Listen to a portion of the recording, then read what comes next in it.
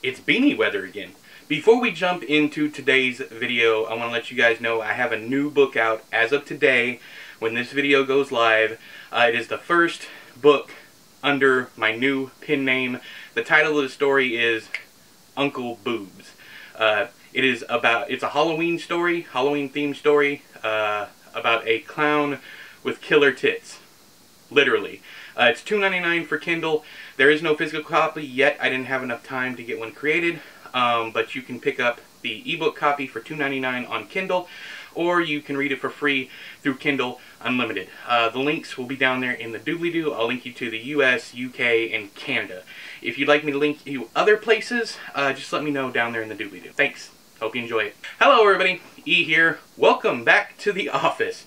It's same office. I haven't got the new one built, but every time I tried to film out on my porch, new things happen, whether or not it be gunfire from people hunting or just target practice, I don't know. Just gunfire, planes flying overhead, lighting problems, all that stuff. I just decided, you know what, we'll just come back inside.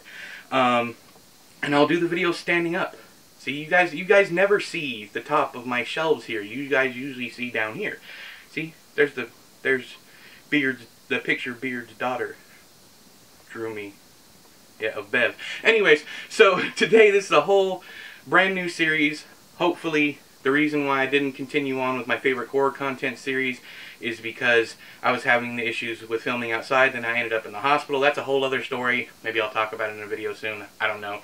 But today we are beginning, well, I started this about 2 months ago, but my chronological read-through of Clive Barker's books, starting with the Damnation game. This is an old, beat-up copy. In fact, it is, someone wrote with marker all throughout it. There's crayon in it.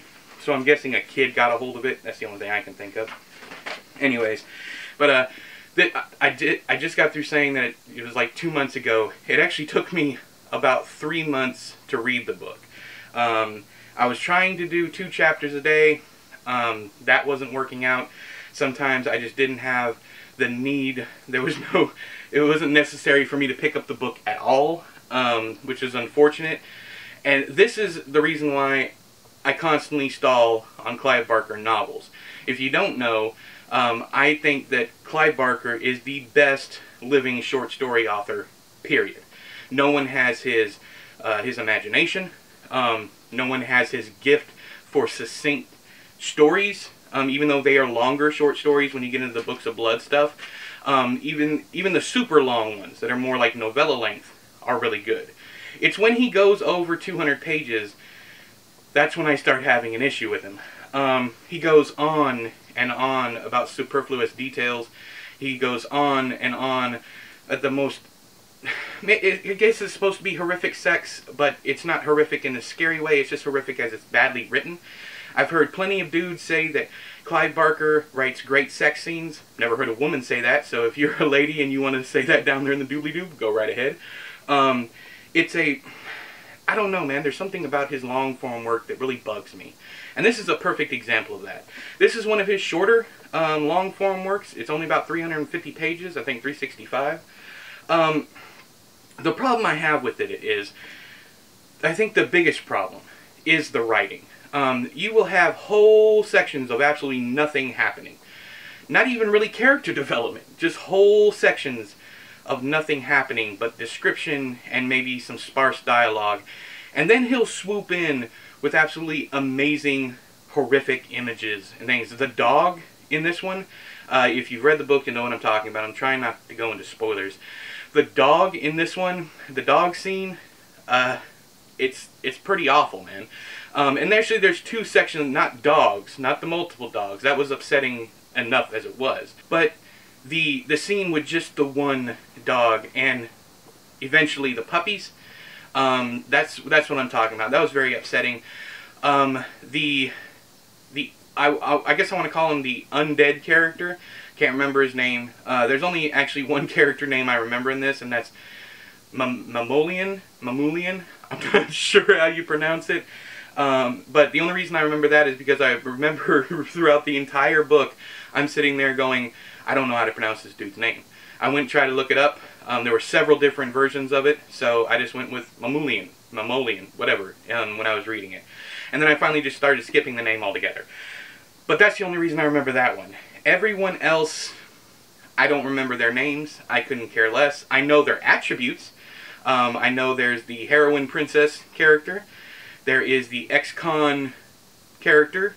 There is the old rich man character. Also, I want to ask you guys, is almost every single one or all of Clive Barker's books about someone moving into a new place or coming into a new place?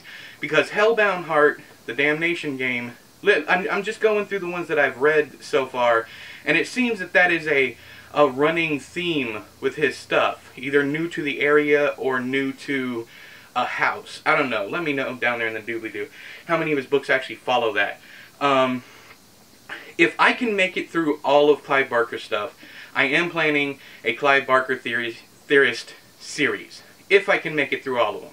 Right now I'm reading Weave World, and it is going okay. I'm liking it more than I like the Damnation game, but that's not saying a whole hell of a lot.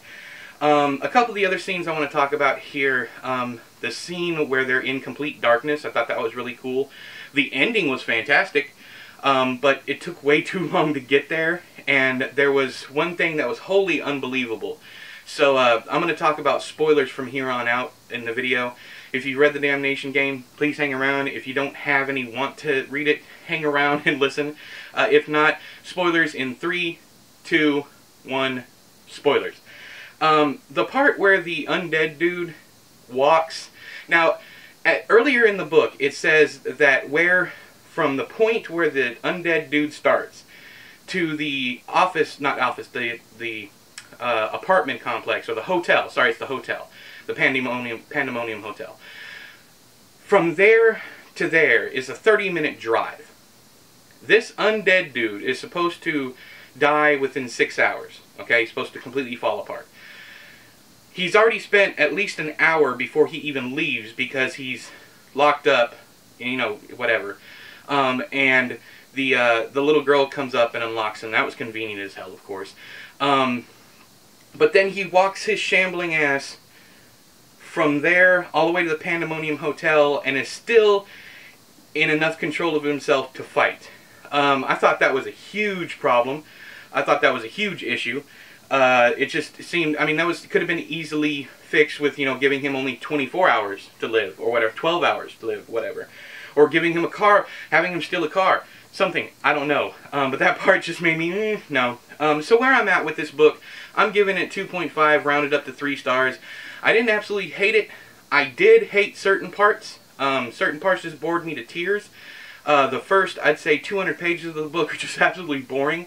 There is some great work. There is some great horror in here, but it's sprinkled throughout. I would say there's probably 3 really graphic horror scenes, and then all the rest of it is just superfluous detail. There's a lot of wondering what's going on, and I don't think the payoff really pays off. I don't think there is really a payoff. Even though the ending is epic, there wasn't a whole hell of a lot of, not really answers. I wasn't looking for answers. I was looking for something different than what I got, considering we opened up on such a really cool scene. And that's another thing. The book opens amazingly, and then it just kind of goes downhill from that until the actual ending of the book. But anyways, so have you read The Damnation Game by Clive Barker? If you have, tell me what you think about it down there in the doobly-doo. Did you love it? Did you hate it? Tell me why you loved it, why you hated it, so we can have the discussion. But until next time, I have been E, you've been you. This has been another book review. I'll talk to you guys later. Bye-bye!